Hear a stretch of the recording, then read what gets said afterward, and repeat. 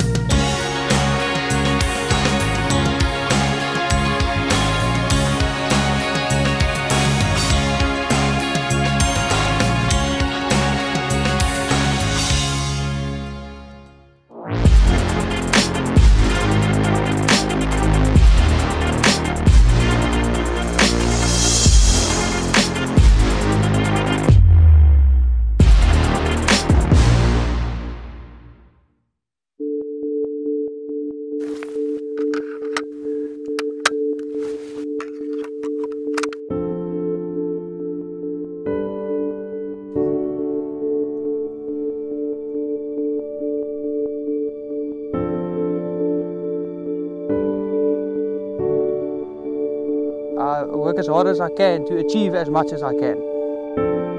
If you don't like working for your animal, then this is probably not the place for you.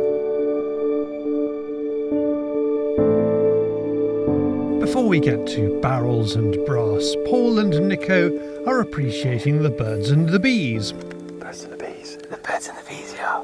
See the male, it's standing behind her, pushing her with his front leg the whole time. Yeah. Trying to get her into a position so that he can mount her. Oh, yeah. A pair of Springbok are doing the Eastern Cape Shuffle. A well-placed bush keeps things under wraps. What did deer do at home? Don't. Basically, just get on with it.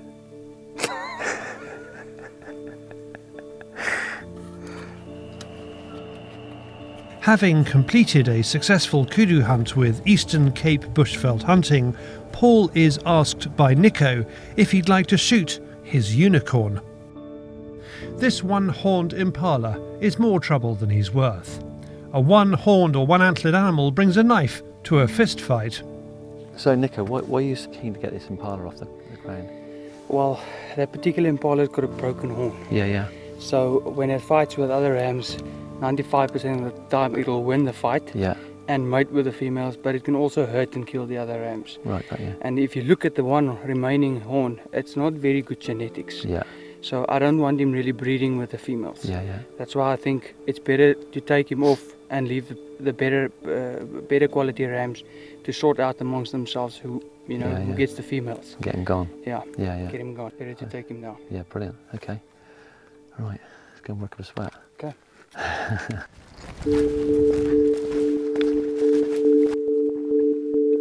This is going to be a very different type of hunt.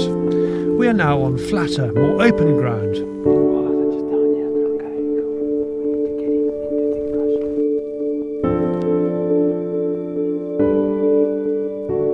Anybody that runs land knows roughly where they're going to be, times of day, whether you're hunting roebucks or kudu in Eastern Cape, it's still a little bit of luck and weather and everything else, so yeah, it's all good. He's coming into that gap.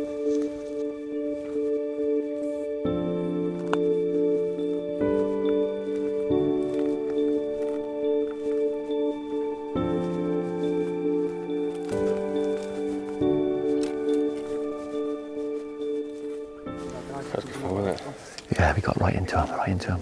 Just one horn Impala went into the riverbed and up onto the far bank, come through one of these trees, and he had a thick branch like this, right across his vitals. Safety was off, one step either way. That's good, all good. Plan 2B minus 1. Nico thinks the best thing to do is to come back in the morning, as we know where they are. Paul has experienced Africa many times. His friend Julian hasn't. While Paul is left to watch the sunset, Nico guides Julian into a beautiful, this time two-horned Impala ram.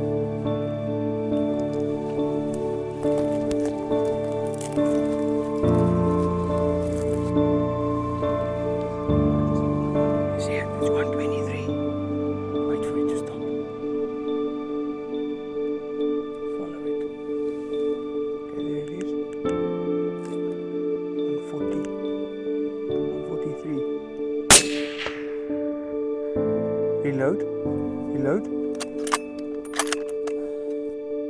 No, it's not going to get up.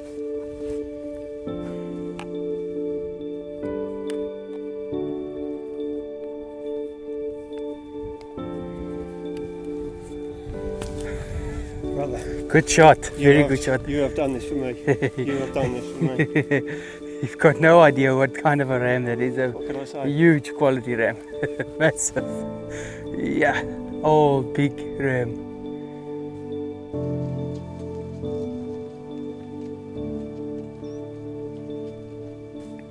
I protected this male for quite a while, trying to give him as much chance to breed with the females. It's got very, very unique genes. You can see how wide the spaces are between the grooves, wide spread. But he's post-mature now. He got kicked out of the group by another male, and he moved out of that area and he came into this area. He lived here for quite a while now. So, but it's a beautiful old animal, and he deserves all the respect and honor for growing this big. You seem quite emotional about this animal.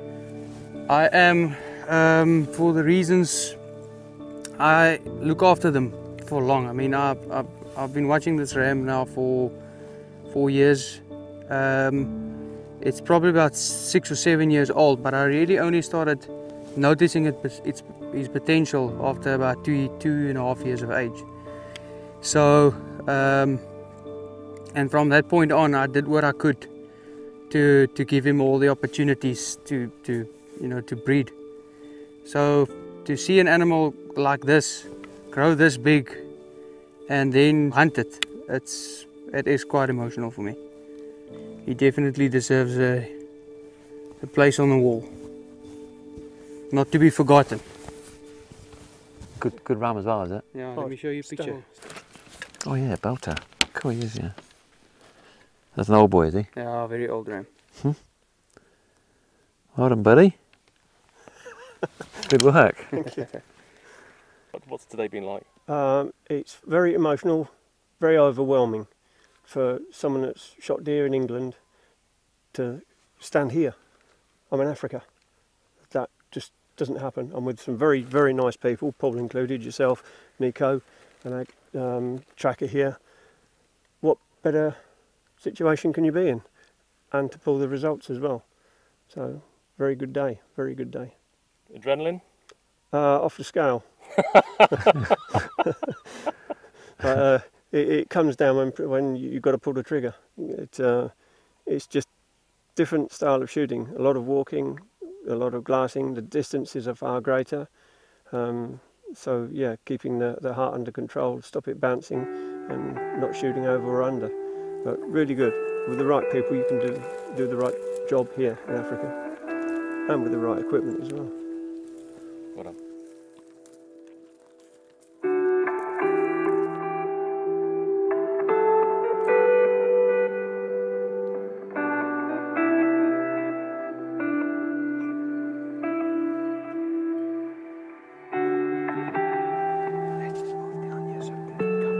The following morning we're in luck. The unicorn Impala is just a few hundred metres from where we left it yesterday.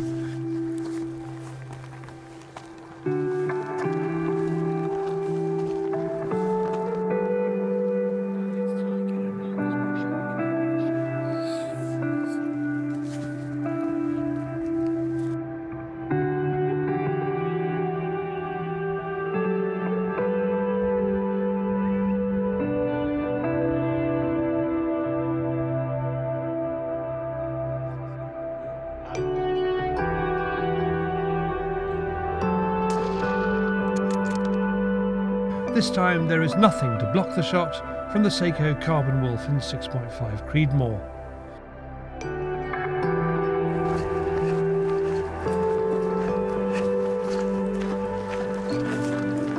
Okay, here it is, Paul. Great stuff, thank you. Congratulations, good shot. Great stuff. God, he's clean, isn't he? How clean he is. Yeah. He hasn't lost condition because of the horn either, has he? No. No, he won't lose condition. Yeah, great animal. It's fat as always, but the danger to the other ones, to the other rams. Yeah. And he will definitely, the rut's over now, but when they're in full rut, he'll definitely hit the other rams. So great that we took him out. So it's the ideal one to take out the system, is it? Yeah, definitely. Yeah, brilliant, great stuff. Well done once again. Thank you very much. Thanks for getting me into him. I was expecting quite a few ticks because obviously it's a stock farm, so you know, you got livestock with the sheep and the goats. They carry lots of ticks, and Nico was saying that they have to dip them, inject them every 2 weeks, the whole year. I just can't believe it. But the animals are really clean, so maybe it's like the management of the stock is helping the management of the wild animals as well. Last time I was over, all these grass heads, you'd see 5 or 6 ticks in the top where they're like with their claw hanging out, ready to catch your clothing or whatever else. But I haven't seen that here at all. I've only seen 1 tick, and that was on the springbok yesterday. Just 1 tick, so yeah, really good. Nico looks after and protects his domestic stock and his game because they have value. No value, no animals, be that goats or impala.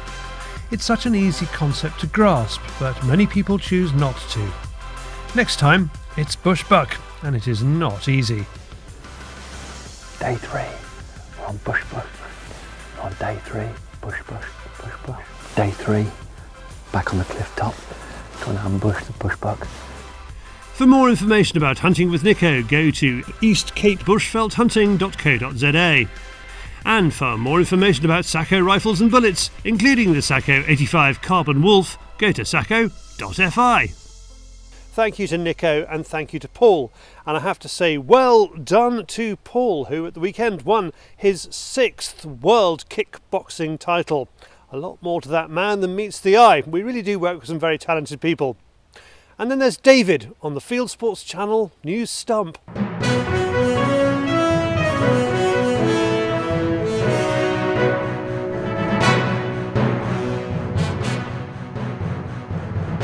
This is Fieldsports Channel News. Shooters heading to Scotland with firearms are being banned from boarding flights, and airlines are blaming the UK's gun laws. A sudden and unannounced ban on flying passengers who are carrying hunting rifles has hit passengers on Lufthansa. According to Lufthansa's German website, the airline is no longer allowing passengers to fly to Aberdeen, Inverness, Glasgow and Edinburgh. This change in policy leaves passengers hoping to travel to Scotland stranded with guns across Europe. Here's Konstantin Weinberger of Austrian hunting agent Wild Tradition.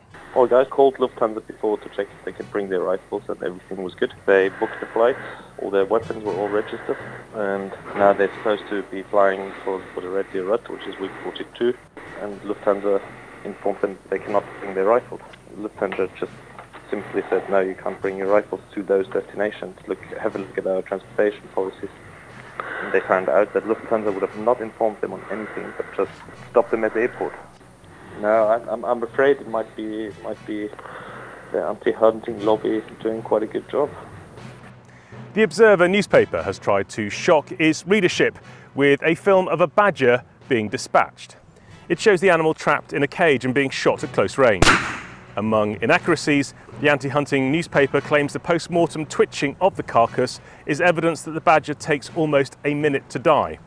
Thanks to Neil Pritchard for sending in the story. There are claims that the League Against Cruel Sports has attempted to hack the computer of a senior member of the Countryside Alliance. The Charity Commission has confirmed it's looking into serious concerns about the League Against Cruel Sports, which has many Liberal and left-wing supporters, some in Parliament.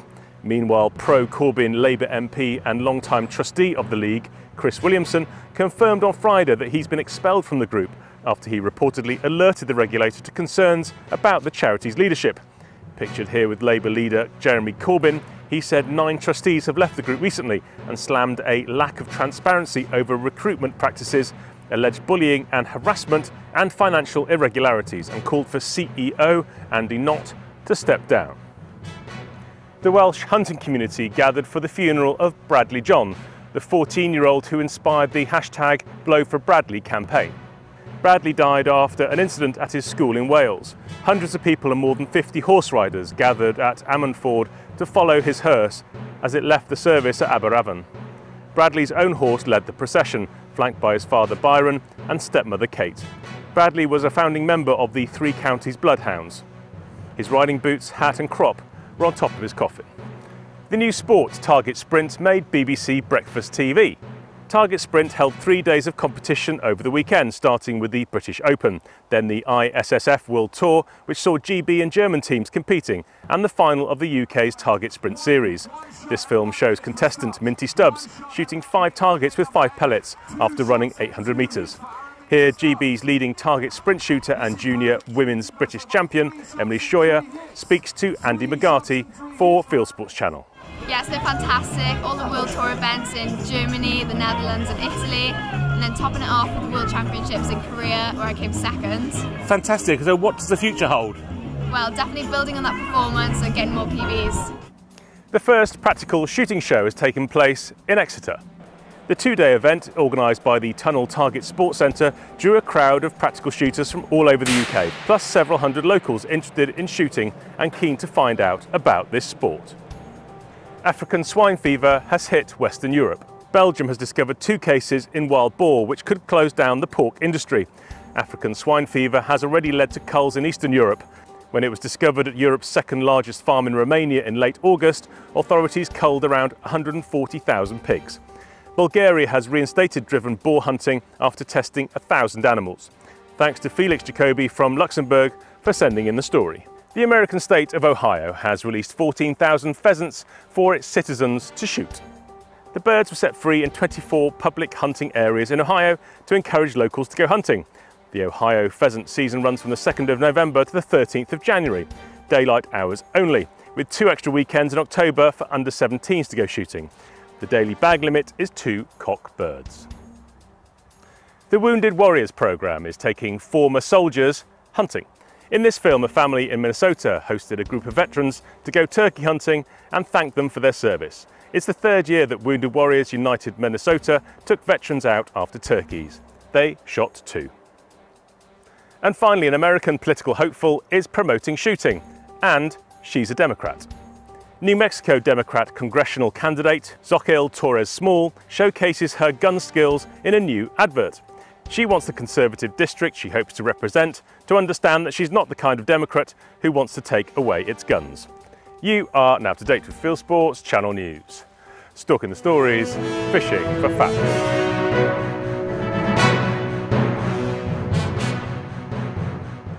Thank you, David. Now here's the thing, channel memberships. It's a YouTube thing. You can become a Fieldsports Channel member.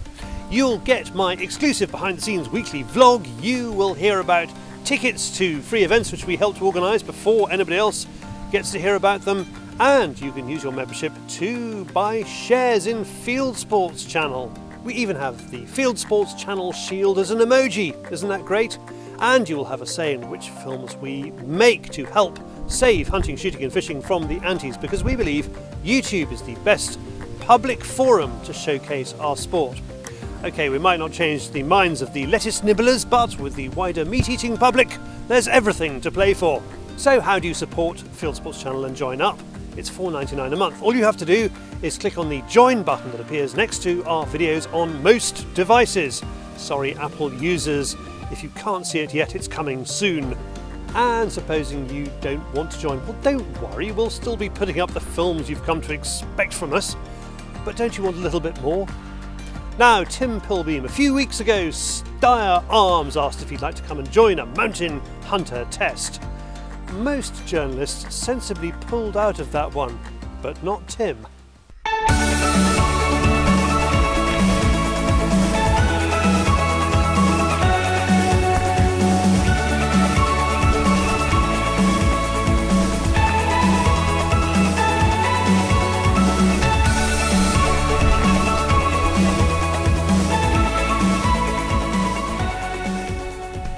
A team. We've got to beat these guys. Look at them, they're young, they're fit, they're army boys, they're used to all this.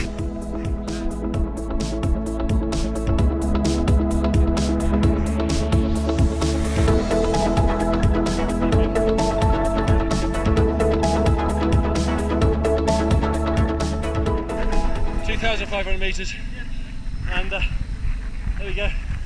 We've got rucksacks here with 25 kilograms of weight. That's the weight of a chamois, and we're heading up there. See right over there, that's where we're going.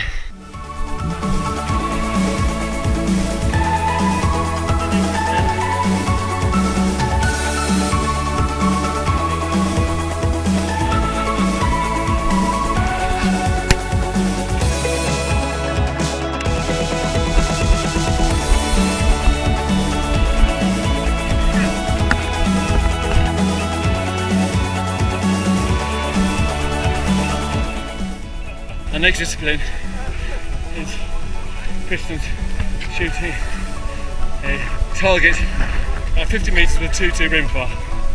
So it's like a biathlon type of thing. So I'm rather hoping you can get 4 hits.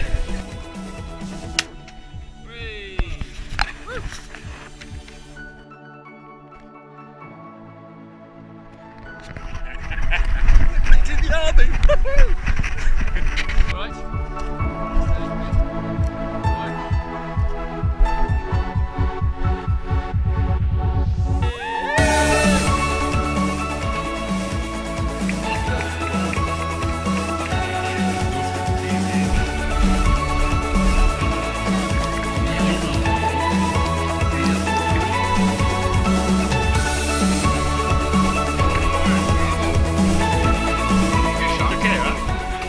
Always fault. It says it's easy. It's so brilliant. It's so Austrian. It's so Steyr. The Star Challenge. You've got to do it. It's the way to go. Well done, Tim, and the top shooting team, and 5th in the table now from the Austrian Alps to the Scottish Highlands.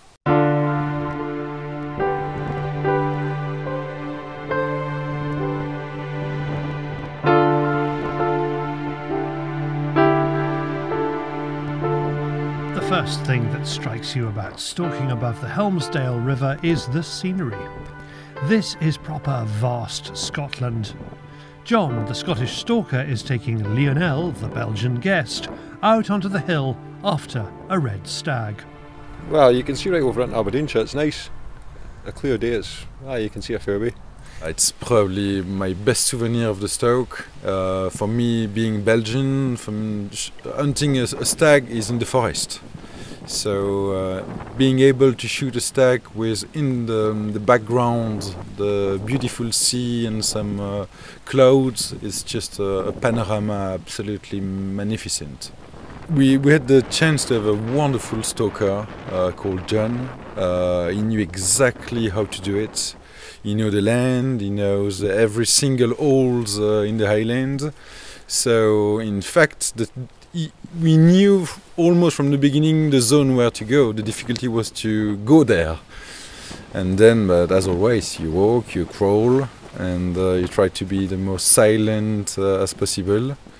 There are several groups of deer visible as we gain the high ground. We spot one deer among the sheep, lower than the rest, and it's clear there's something wrong with it. Quite surprising, to be honest. I didn't spot her straight away. We find quite low on the hill, and she had the front right legs completely broken, so completely soft. I don't know from what it is, maybe a missed shoot or something like that. She was still running well, but it's probably not the best condition for her. We headed on to the easterly march, and then that's when we sort of found our first wounded looking victim. It was down at the bottom of that bound there. I don't know, I would suggest maybe shot with a lighter calibre. I mean, like a 2.2? Yeah, or maybe one of the smaller centrefire calibres. I don't know, it could have been causing agricultural damage, I suppose, in one of the neighbouring areas, or it could have just been one of those unlucky ones that was next to the road and somebody thought it'd be an easy victim. Was there any way we could have got onto it? Not particularly where it was, no, it was making its way out. And I mean, is something like that, do you want to take it out, or can it survive perfectly well on 3 legs? A difficult one to say. I'd rather not have it on the ground, to be honest. It didn't really look like it was enjoying life. After the injured deer, we find the groups with the beasts that John is happy to take. Yeah, there was a large group of hinds, one on each side of the burn there. There was a couple of younger stags in with the hinds. The more mature stags were in the group that we stalked into. Could we have got anywhere near the stags in the first large group of hinds? Possibly, but I think it would have been a lot more tricky and a lot more time consuming than the other ones. And apart from that, the stag that we really wanted to shoot was in the group that we went to. So did you spot that group fairly early on? It was probably about the same sort of time as we spotted the other two, to be honest. But we had to kind of make our way through the other two, really, didn't we? That's just part of the challenge, though. I would say they were pretty unaware, really, until we got to that point where we actually stopped to have a good look. But by that point, they weren't going to disturb anything we were going to. You're now crawling into position. What have you seen down there? There was obviously the more mature stag out the group, and there was another 2 younger stags, and then there was, I think, also 2 young stags as in spikers. There was 1 hind at the top of the group. At this time of year you could expect all sorts of mixed groups with odds and ends. The wind was fighting against us, so we had to approach them calling. There's no other way to be that close. 2 people, it's already difficult to make sure we are not seen by the stags. I had quite a lot of confidence in Leo, to be honest. He'd been to Scotland a few times, and yeah, he seemed to do quite a lot of hunting back home as well. The stag on the bottom with the 2 younger one around him. It was a shot around 150 yards, something like that. So not the most difficult shot, but what is difficult is the position, in fact, because you cannot lift your head. You have loads of herbs, etc. in the way, so you need to sneak out a little bit the right position to be able to shoot. But it's not a rest bench, so in real life it's completely different. But we succeed, so it's all good. I was just glad because on the previous conversation that we'd had the night before, he'd mentioned his experiences with stags previously, so I was just quite happy to actually see him get one. And the fact that it was slightly bigger than the last one, it was nice, and he seemed quite impressed and chuffed himself. So what is Lionel taking away from this stalk? What memories will he cherish? Well, one thing is the hard walk in and out of the hill. Yeah, I deserve that stag because that was hard. That was hard. The adrenaline always picks up when they see the stag. No fence, a beautiful view on the sea. But first I go back to the gym for a couple of months. And I give up smoking. I said I would give up smoking last year, but honestly this time I need to go back to the gym. Well, John smokes and he seems to be fine. Yeah, so he's probably not a human, I don't know. He's Scottish, so it's probably from that. Not enough whiskey. Maybe I should try to drink whiskey first before the gin. This may be the solution. If you want to push your limits, you can stalk here too. For more about stalking with John, talk to Lackey Smith at Highland Sporting. Email ls@highlandsporting.com. Thank you, John, and thank you, Lionel, who is a Fieldsports Channel shareholder. Now, if you want to keep it Celtic this week, have a look at Fieldsports Ireland, just out. In the new episode, Jason Doyle goes wildfowling in the wilds of County Wexford. A lovely morning on Teal and Widgeon, and then he's into the car and off to the River Bush in Northern Ireland to look at local efforts to save the salmon. Plus, he road tests the new Viperflex shooting sticks. Click on the I symbol top right to watch that film. Next up, let's go for the best hunting and shooting videos on YouTube. It is Hunting YouTube.